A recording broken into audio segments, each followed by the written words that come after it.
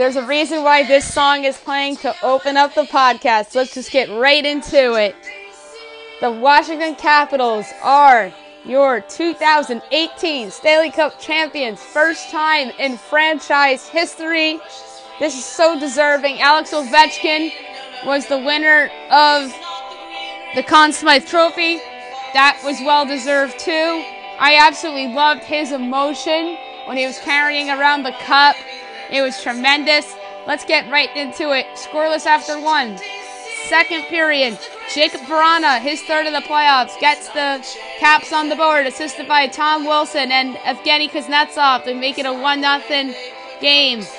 Nate Schmidt's third of the playoffs, assisted by Riley Smith and Jonathan Marchessault, ties it up at 1 apiece. Alex Ovechkin's 15th of the playoffs on the power play, assisted by Nicholas Backstrom and John Carlson, 2-1 Caps. David Perron's first of the playoffs, assisted by Thomas Tatar and Colin Miller, ties it up at 2 apiece. Riley Smith's fifth of the playoffs on the power play, assisted by Alex Tuch and Shea Theodore, gave the Knights a 3-2 lead. Third period, Devontae Smith-Pelly, seventh of the playoffs, assisted by Brooks Orpik, ties it up at 3 apiece. And the go-ahead Stanley Cup game-winning goal, Lars Eller, his seventh of the playoffs, assisted by Brett Connolly and Andrei Burakovsky, give the Capitals a 4-3 lead, and they hold on for the win, for the Cup. This was just such a fun game to watch. Braden Holtby, 28 saves on 31 shots. The decision to go back to him after pulling Philip Gaubauer is going to go down as the best decision in franchise history, perhaps. And Marc-Andre Fleury, 29 saves on 33 shots. Barry Trotz is sure to come back now. He's a free agent. But I think for sure that the Capitals are going to bring him back after winning their first cup in franchise history. The Vegas Golden Knights had a wonderful season. They should be proud. They're here to stay in the Western Conference. They're only going to get better. They have a ton of assets going forward. The Capitals, I think, took advantage of this window. Good for them. I'm not sure how much longer they're going to be a cup contender. Their core's getting a little bit older. There was talk when they were down 0-2 against the Blue Jackets in the first round that they're going to break up the core and Barry Trotz was going to move on. I don't think they're going to break up the core now that they just won the cup. Although I saw the Chicago Blackhawks sort of break up their core after they won the cup in 2015, but they're not in cap hell like the Blackhawks were and still are. Good for the Capitals. Good for their fans. Good for DC. This is that city's first championship in a very long time, and they deserve this. Alex Ovechkin deserves this. He deserved that Conn Smythe Trophy. He led the playoffs in goals, so good for them. Let's move on now to Major League Baseball. Yesterday's games, not a lot of them, because some teams were traveling and whatnot. The Reds defeated the Rockies 7-5 in 13 innings as they improve to 22-41. Colorado drops to 32-30. Dylan Floro with the win. Chris Rusin with the loss. Rusin drops to 0-2. Floro improves to 2-1. Top of the first, grounder on the double play by Nolan Arenado allows a run to score. 1-0 Rockies. Bottom of the second, RBI double Kurt Casale ties it up at 1 apiece.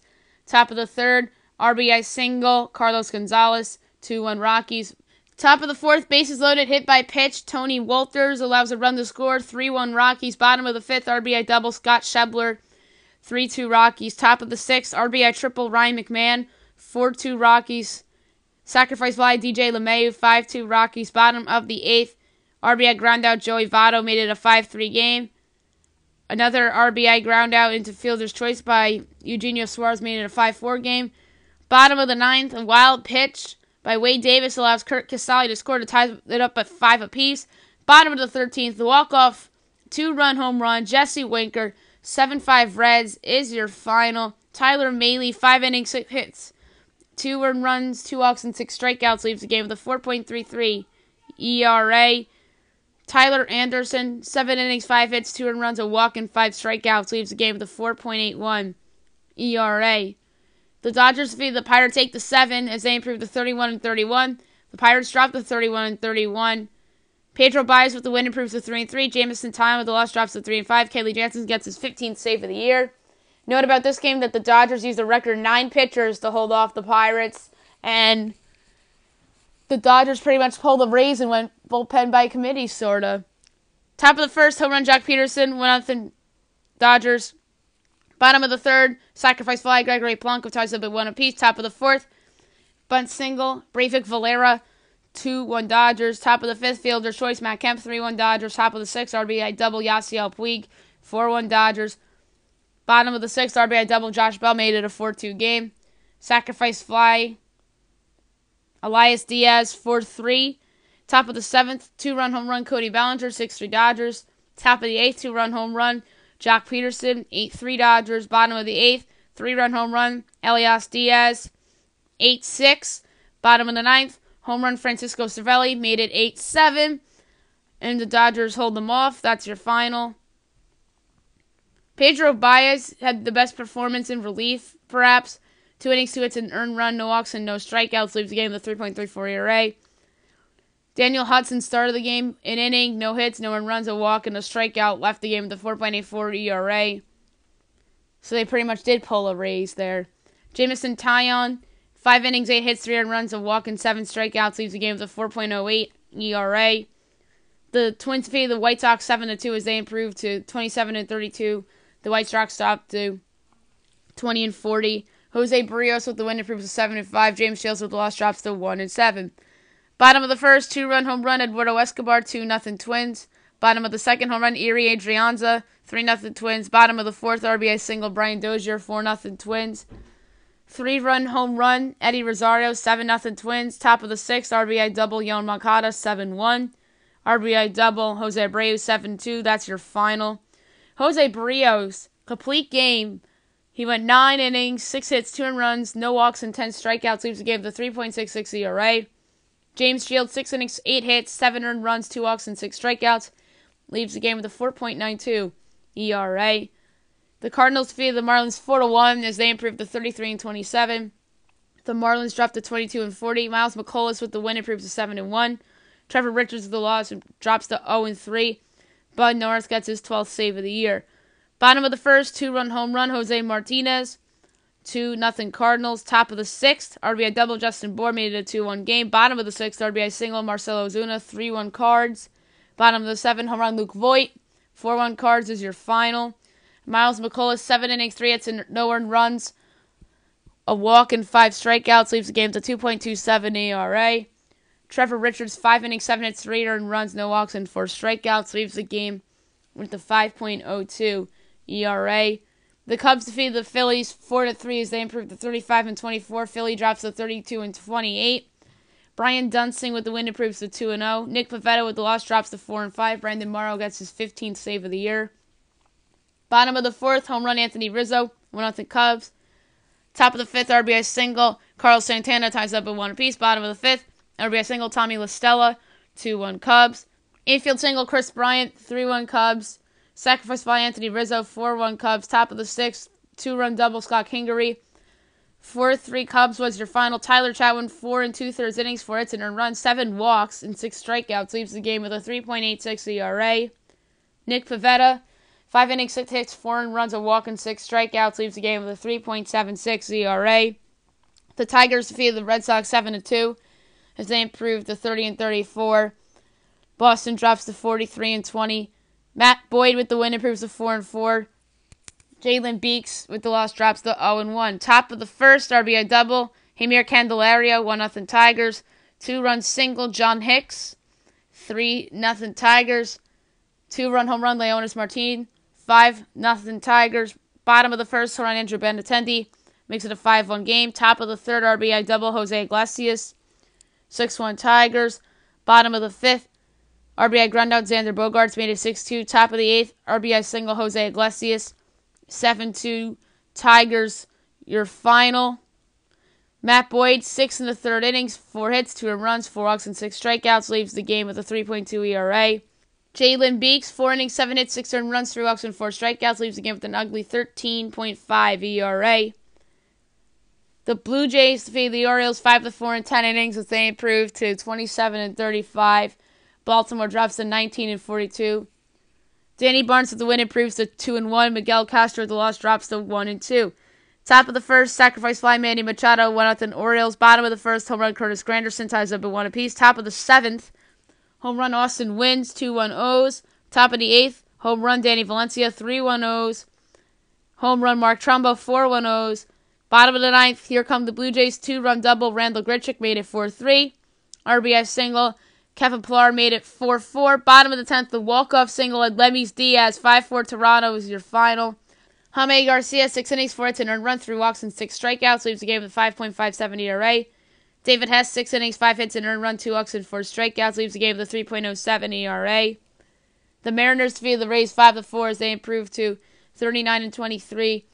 The Rays dropped to 28-33. Mike Leake with the win improves to 6-3. Austin Pruitt with the loss drops to 1-3. Top of the second, sacrifice fly, D. Gordon, 1-0 Mariners. 2-run single, Mitch Haniger, 3-0 Mariners. Top of the third, home run, Denard Span, 4-0 Mariners. Bottom of the third, home run, Daniel Robertson, made it a 4-1 game. Top of the fifth, home run, Mitch Haniger, 5-1 Mariners. Bottom of the ninth, bases clearing double, Johnny Field. 5-4 was your final. Mike Leake, 8 innings, 8 hits, 2 earned runs, a walk, and 3 strikeouts, leaves the game with a 4.46 ERA. Ryan Stanek was the Rays opener for the game, went an inning, gave up a hit, no earned runs, 2 walks, and 2 strikeouts, leaves the game with a 3.38 ERA. Austin Pruitt was their middle, 7 innings, 7 hits, 5 earned runs, a walk, and 6 strikeouts, leaves the game with a 4.57 ERA. The Astros defeated the Rangers 5-2 as they improved to 39-25. The Rangers dropped to 27-38. Garrett Cole with the win improves to 7-1. Cole Hamels with the loss drops to 3-6. Bottom of the first, RBI single, Adrian Beltre, 1-0 Rangers. Top of the fourth, RBI single, Jose Altuve ties up at 1 apiece. 2-run home run, Evan Gattis, 3-1 Astros. Top of the sixth, RBI single, Evan Gattis, 4-1 Astros. Top of the eighth, home run, Alex Bregman, 5-1 Astros. Bottom of the ninth, RBI double, Robinson Chirinos, 5-4, your final. Garrett Cole, 6 innings, 3 hits, an earned run, 3 walks, and 8 strikeouts. Leaves the game with a 2.16 ERA. Cole Hamels, 7 in the third inning, 7 hits, 5 earned runs, 2 walks, and 5 strikeouts. Leaves the game with a 3.86 ERA. The Athletics defeated the Royals 4-1 as they improved to 32-31. The Royals dropped to 21-42. Paul Blackburn with the win improves to 1-0. Jason Hamill with the loss drops to 2-6.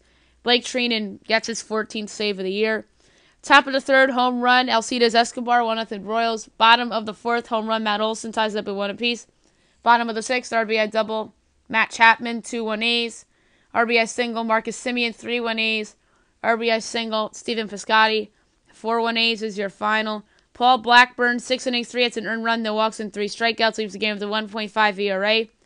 Jason Hamill, 6 innings, 8 hits, 4 earned runs, a walk, and 6 strikeouts. Leaves the game with a 5.12 ERA. Today's games, 2:20, you have the Pirates and the Cubs. Chad Cole and Mike Montgomery. 7 o'clock, Giants Nationals. Andrew Suarez and Steven Strasburg. Brewers Phillies, Julius Chastain and Vince Velasquez. Orioles Blue Jays. Andrew Kashner and J.A. Happ. Yankees Mets. Masahiro Tanaka and Jacob deGrom. White Sox Red Sox. Dylan Covey and Chris Sale. How about Sale facing his former team there? Indians Tigers. Trevor Bauer and Michael Fulmer. Cardinals Reds. Luke Weaver and Matt Harvey. Padres Marlins. Eric Lauer and Caleb Smith. Mariners Rays. Marco Gonzalez. And your opener for the Rays this time is Wilmer Font. 8 o'clock you have Astros Rangers. Justin Verlander and Doug Fister, 2 ex-teammates there. Angels Twins. Garrett Richards and Lance Lynn. 8:40 Diamondbacks Rockies. Zach Greinke and Herman Marquez. 10 o'clock Royals Athletics. Jacob Junis and Frankie Montas. Braves Dodgers. You have Brandon McCarthy and Walker Buehler. Now I'm going to do my NHL mock draft. This is going to be my 5th mock draft that I've done. The NHL draft is in 2 weeks from today, which is crazy. I'm going to say the team, the player, and do a quick little description, as I usually do. Number 1, Buffalo Sabres. Rasmus Dahlin, defenseman. Dahlin is the consensus best player in the draft class, and Dahlin gets the chance to go to a young team that needs more transcendent talent on it other than Jack Eichel.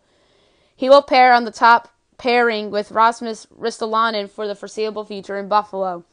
2, Carolina Hurricanes. Andrei Svechnikov, the winger.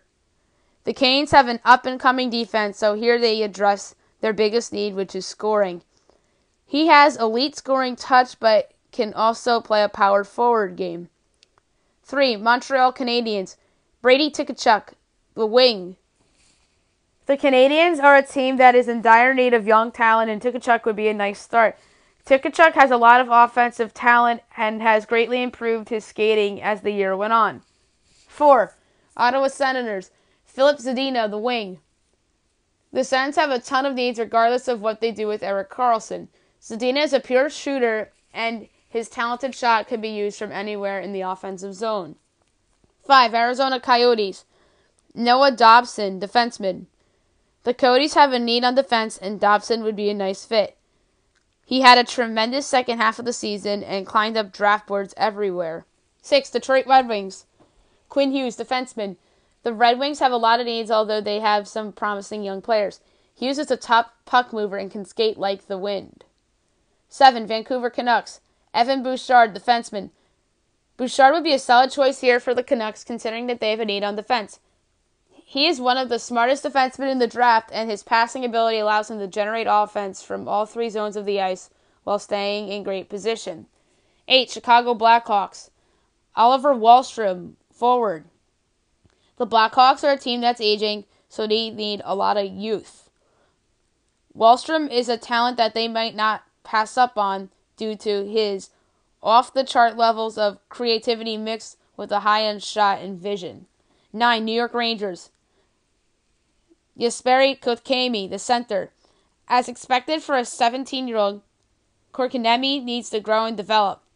He's a very good skater and offensive player, but he needs to grow his defensive positioning. 10, Edmonton Oilers. Adam Boqvist, defenseman.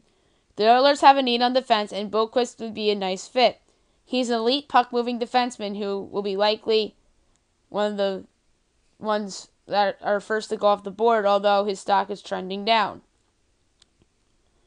11, New York Islanders. Barrett Hayton, the center. People out there think that Hayton is the best two-way center in the draft. The one thing holding Hayton back is his production.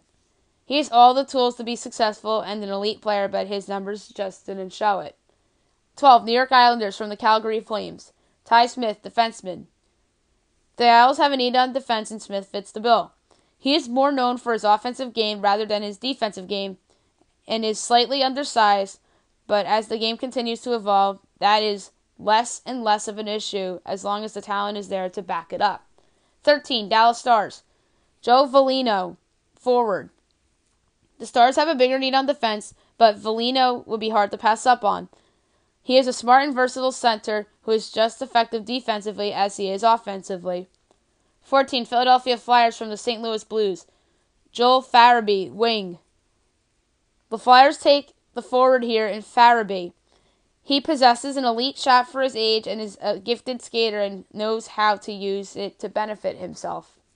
15, Florida Panthers. Bode Wild, defenseman. The Panthers really don't have any needs, but passing up on a talent like Wild will be hard. He is a complete defenseman who is talented in both ends of the ice and has a pro-level shot and close to pro-level skating at the age of 18. 16, Colorado Avalanche. Isaac Lundstrom, forward. Lundstrom won't blow past anyone with blinding speed, but he is a talented skater. He has versatility and powerful strides that make him hard to knock off the puck. 17, New Jersey Devils. Grigory Dinsenko, the wing. Dinsenko projects as a high-end scorer, but will need to be less generous with the puck on the attack. He has high-end dangle and deception skills and seems to be able to take games over, or at the very least, looks to me a cut above everyone else on the ice sheet. 18, Columbus Blue Jackets. Vitaly Kravtsov, wing. For Kravtsov's age and the level of competition he plays at is a good defender. He needs to continue to grow, but has the talent and uses his speed to get himself into a good position, causing turnovers and generating offense. 19. Philadelphia Flyers. Rasmus Sandin, defenseman. What makes Sandin great is his ability to play in all situations. It does not matter if it's on the power play, penalty kill, or even strength. Sandin thrives in all of them. 20. Los Angeles Kings. Martin Kaut, wing. Kaut is a pure goal scorer. His powerful skating ability allows him to drive to the net. When he gets there, he has the quick hands and finish in tight. He can also pounce on rebounds or tip in shots. 21. San Jose Sharks. K'Andre Miller, defenseman. Miller will be a little bit of a project, but a project that will be well worth the wait. A lot of young defensemen struggle with defensive responsibility. Not him. His best attribute is his defensive play. As he continues to develop, his game will only get better. 22. Ottawa Senators from Pittsburgh Penguins. Dominic Bach, wing. The Sens take Bach here, who is a fast riser on Folks' mock boards of late. He has shredded international competition and is closer to the NHL than you would think. 23. Anaheim Ducks. Ryan McLeod, center. McLeod can create chances everywhere on the ice with his elite skating ability. He can also stick handle through anyone on the ice at any time. 24. Minnesota Wild. Akil Thomas, center. Thomas is a center who can put up points in bunches. One of his best attributes is his work ethic with and without the puck, and is responsible in all three zones and never takes a shift off. 25. Toronto Maple Leafs. Jared McIsaac, defenseman. Due to his great skating talent, McIsaac is able to carry the puck out of his zone and start the offense. He is also able to quickly recover when necessary and does well to get back in position. 26. New York Rangers from Boston Bruins. Ryan Merkley, defenseman. The Rangers used their second first-round pick to improve their defensive prospect pool. Merkley is a boom or bust prospect with the most offensive upside of all defensemen in the draft. 27. Chicago Blackhawks from the Nashville Predators. Alexander Alexeyev, defenseman. Alexeyev is a big Russian import who has really improved at the pace at which he plays in all phases. He is a rangy defender with footwork who can transport through the neutral zone in a few strides. 28. New York Rangers from the Tampa Bay Lightning. Ty Dellandrea, center. Dellandrea is versatile, and his best attribute is his skating with the puck on his stick. Some players his age have great speed but can struggle to handle the puck. He is the opposite and actually gets better with the puck on his stick. 29. St. Louis Blues from the Winnipeg Jets. Matthias Samuelsson, defenseman. There are plenty of talented offensive defensemen in this year's draft, but Samuelsson is not nearly as flashy or talented offensively. His game is taking care of the puck in his own end and shutting down opponents. 30. Detroit Red Wings from the Vegas Golden Knights. Jacob Olofsson, center. Olofsson is also good at controlling the puck down low and making plays out of the cycle game. He also gets to the front of the net and has the hand-eye coordination to tip in pucks and the quickness to pounce on rebounds. 31. Washington Capitals. Saron Noel, wing. Noel is one of the elite wingers in this year's draft class in terms of projected first-round prospects.